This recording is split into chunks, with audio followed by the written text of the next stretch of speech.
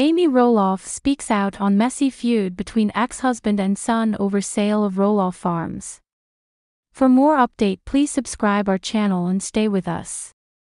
There are a lot of changes happening in the Roloff family, and one that impacts everyone is the sale of the family farm.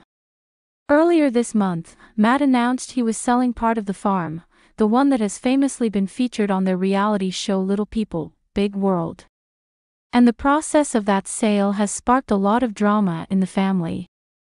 The most recent spark came from Zach, who called out his dad, Matt, on social media for his attempt to explain why he's selling part of the farm, which was intended to stay only within the family.